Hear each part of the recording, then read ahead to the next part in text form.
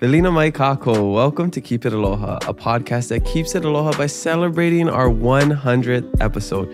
I'm your host, Kamaka, and I'm also your guest, Kamaka. I bet you people didn't know Kamaka's actually not Hawaiian. No, I'm not actually Hawaiian. I just speak Hawaiian. I swear, I finished a year and I was thinking, wow, that's such a great year. How does it get better? And it gets better every time. And that's just because I'm never stagnant. I'm like a river. I'm just always flowing. Well, and I think, okay, you were about to rap just Yeah, I'm just a river. I'm honestly, just find out what you love and who you are and don't change for anybody.